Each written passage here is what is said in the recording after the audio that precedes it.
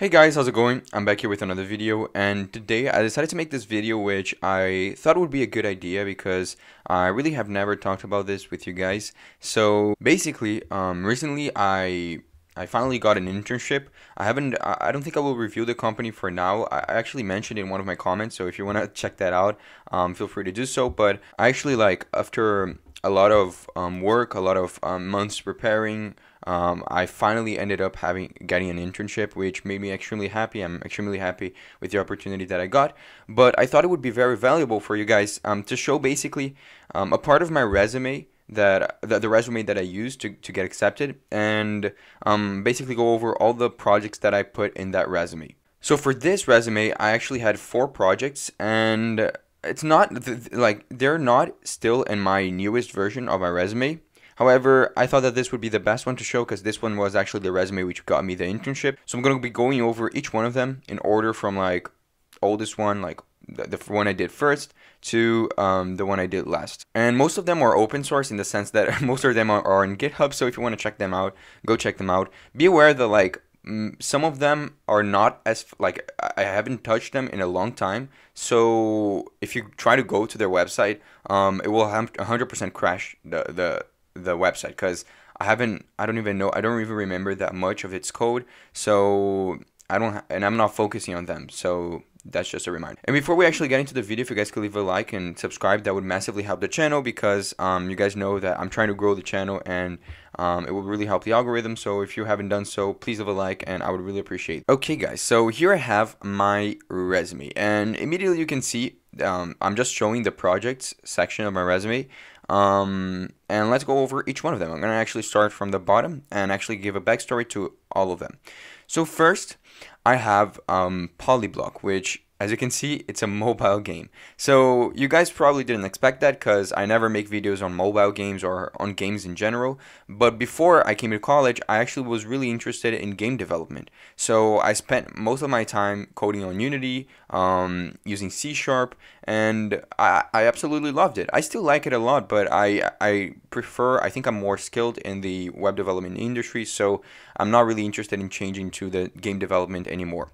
So basically, Polyblock is just an app. It's a game that I made on Unity. It's a 2D game. I have here the repo, as you can see right here. The code is horrible. I uploaded this after I actually made this in 2019 before going to college, in the summer before college. And it took me about 3 weeks to make it and publish it. It was available in the App Store and the Google Play Store. It's still available in the Google Play Store because you only have to pay $25 once, I believe, and it's there forever. But for the Apple Store, you have to pay $99 per year, so I just didn't renew it because no one was downloading the game. But as you can see, I'm going to go over the code. It's all built in C# and I used Unity. So all the packages over here, all of them are mainly attributed to Unity. We can see that in assets, there are many things I did. I created animations, the audios, materials. I used a bunch of materials.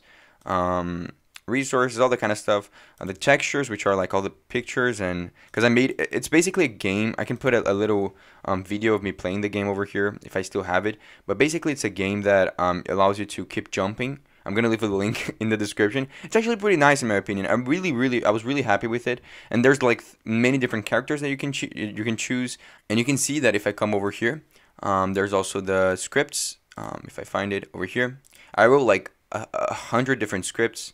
I don't know why. I just didn't want to write everything in the same files. And the code, I'm going to be straightforward with you guys. The code is horrible. Literally, it's horrible. I'm going to go here to, I think it's playermovement.cs. Look at this. I don't remember making this, but this is the code. It's a huge file. But you probably already saw what happened, right? I have in the middle of my update function, I have a huge if statement, massive, which is completely unnecessary. I could have just changed this I don't know, 100 lines of code to only 2 lines of code, because if you realize, it's just an if statement asking if the player integer, which is basically which player you chose, is equal to 9 or 8 or whatever, and then if it is, I just change the sprite to that number. So what I could have basically done is I could have just wrote these 2 lines of code and just put inside of the array index this value over here, and it would update accordingly. But no, because I didn't know how to code back then. I knew it, but I wasn't as skilled. I haven't. I was still in high school, and I had never taken a programming course in my life. It was all self-taught, so that just makes me cringe a bit because this code is horrible. But that goes to say that you don't need to have the best code ever to put a project in a resume, because I honestly think that it was still like impressive at the time that I made this. I'm really proud of it despite the code being really bad.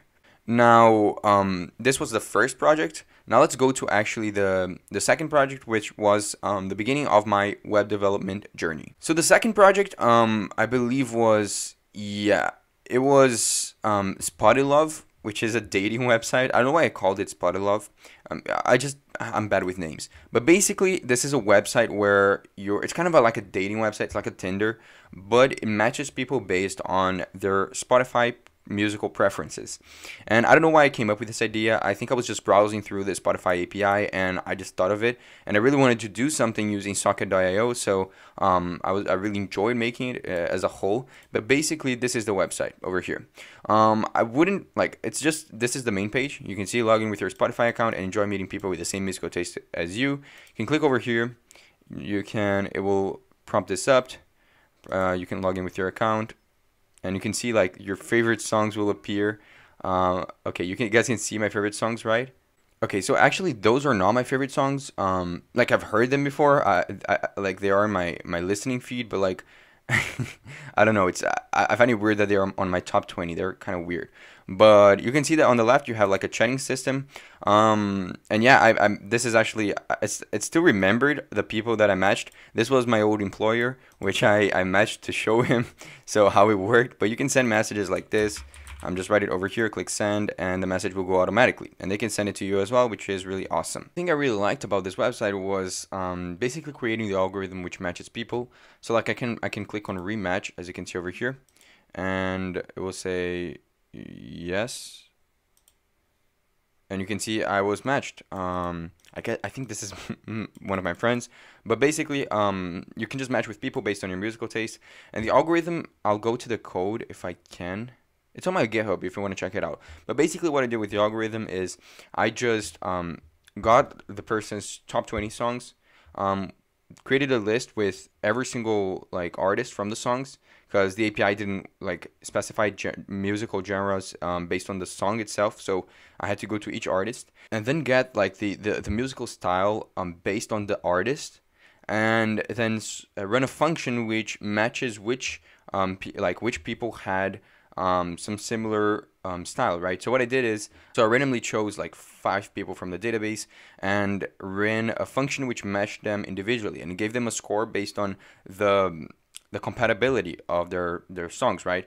And if the score was above, I think like 0.7 out of 1, then they matched. If it wasn't, then it chose 5 more random people in the database. So that's kind of how it worked, and I ended up really liking the design. I know it's not extremely efficient. Like I matched with some people who I don't think we have like similar musical taste, but it works in most times.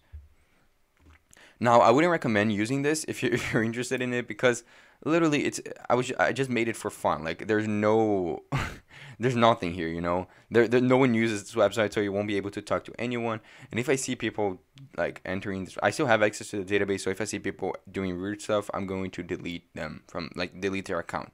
So basically this was one of the projects, and I think it really showed that I'm able to learn new technologies, right? Because I had to learn WebSockets, I had to learn how to deal with really hard APIs, especially with API authentication, which was what I did with the Spotify API. And yeah, that's basically it. Now the third one that I actually the third project that I actually put in my resume is definitely one of my favorite ones. I always knew that I wanted to have this because I knew it showed a lot of skills, and I spent a lot of time doing it. It's a sorting algorithm visualizer. You guys have probably heard of it before. You guys probably saw it before. Basically, I made all of this in React, and you can see that it's really cool in my opinion. Like for example, I'm going to turn off the sound so it doesn't make any sounds, but you can generate new arrays. As you can see, it's completely automatic. You can run like bubble sort, and it will literally show bubble sort, as you can see right here. And I really love it. It really helped me learn about the algorithms. You can click on restart, and for some reason it will just refresh the page. That's something that I should have had changed. Then you can run like heap sort, as you can see. I really love the animation for heap start, but basically it's just an algorithm visualizer, and it shows that I know the algorithms, and that I am able to make something cool like an animation in React. There's other types of algorithms if you want to check it out. I still don't know how, like, I'm gonna run merge sort for you guys, but for some reason my merge sort is extremely fast. That's something that I really didn't change, but I should have. I'm gonna run it right now. You guys will see. I don't know what happens with it, but basically this is how merge sort is running, and I really don't. I wish I made it better, right? And you can see that sometimes some bugs appear. Like this should be green. I don't know why it isn't. But basically this is the idea, and I really recommend you guys doing one of going to put something in your resume. Either do like a starting algorithm visualizer, do something like actually it would be really cool if you guys did something with graphs or binary search trees, just something that shows that you guys know your data structures or that you guys know how to work with algorithms. Now the last project that I actually had in my resume, it was my favorite one. It was the last one that I made that I put in that resume, if that makes any sense. It was when I decided to learn GraphQL, and I decided that I wanted to learn GraphQL by just building something. It was the first time I tried learning GraphQL, so this goes to show that the method that I have to learning stuff really works, which is basically you just build something. If you want to learn a technology, just choose something you want to build and just build it, because you'll constantly encounter problems that will force you to search on your own so that you can find answers, which then again reinforces your learning abilities. So what I built was basically a Pinterest clone, and if you want to check it out, you can check it out. Some of these pictures, it wasn't me who put. I didn't put like this pictures over here. I have a video on this in the past, so I think maybe people just went on the website and checked it out. But basically you can see the same Pinterest format. Everything is done with GraphQL. You can come here to login, like right over here. Click on this, it will load. By the way, my computer is kind of slow, that's why it's slow, it's not the website. And you can see I can log in with Google, if it lets me. Okay, so I can click on login over here, and like an authentication like window should appear. I should, like, my Google account should appear over here, and I should be able to just click on one of them, and as you can see, it should log myself in. Let's see if it works. It's been a while since I touched this project, but it should send me to the first page, to the home page, and I should be logged in. Yeah, you can see now the navbar changed, and I have my beautiful face over here. But what you can do is you can just create pins. You can also like check out the pins. You can save them. You can click on this. This was one of the pins that I made. You can come here to my pins. This was the ones I posted. My account posted. You can also, I don't think you can comment on them. I don't think I wasted my time doing that, but you can see I posted more stuff that are not appearing in the homepage. I can go to saved pins, and saved pins are awesome. You can save them so that pins that are not yours, which I think is really cool. Again, the website is kind of slow because of my internet and my computer, but I really enjoyed this project. I really enjoyed this project. I don't think it's 100% secure because I'm just doing Google authentication, but honestly, I think it's fine. Like, it was just to teach me GraphQL, and GraphQL was one of the skills that really got me my internship because it's a really well-known skill. It's a technology that is extremely reliable, and I'm really glad that I actually learned it. So I was really happy about this, and you don't have to have massive projects in your resume. If you think that these projects were like huge and you're unable to make them, you will never be able to make them, this is just like, don't say that to yourself. You can definitely make them. Most of these projects right here were made in the time span of like 4 months, something like that, and it wasn't because I didn't have projects in the past. It's just because every time you make new projects, you kind of you keep changing your resume, you keep improving your resume. So if you continue building, if you put in like 1 or 2 hours a day, if you're in school, or if you're out of school, just put more hours in. You'll definitely like be able to get the reward. And do I think you should go out and recreate exactly the same projects that I created? No, absolutely not. It might help people. People will probably not realize that that someone else already had this idea, but it's not like I didn't also get inspired by other people. The reason why I made an algorithm visualizer is because I watched a video from Clement, which is a big YouTuber in programming. He talked about making algorithms. Did I copy his sorting algorithm visualizer? No, I didn't watch. I knew he had a tutorial. I didn't watch that tutorial specifically because I knew that if I was going to make one, I had to actually understand it because it was going to be useful for my interviews. And that is what I think you guys should do. I don't think you guys should actually go look at my repositories for this project. Only if you're like just interested in knowing how I did it, but not if you're gonna actually code something similar. And overall, I wanted to make this video because making projects is one of the most important things when you're applying for jobs. Later on in the industry, like you have already a few years of experience, then you don't really need it because like if you have in your resume that you're working for Amazon or something like that, it's already pretty like it shows that you know how to code. But if you're a student or you're an older person who is trying to get into the industry, just know that projects are the things that are going to set you apart. So I honestly think that these projects were the things that made me get my internship, which I really wanted to show you guys because I really want you guys to succeed in the industry. That's why I post my videos, and I really thought that this video might be useful. So what you guys thought about this project, leave a comment down below. Let me know what you guys think. And yeah, I really hope you guys enjoyed it, and I see you guys next time.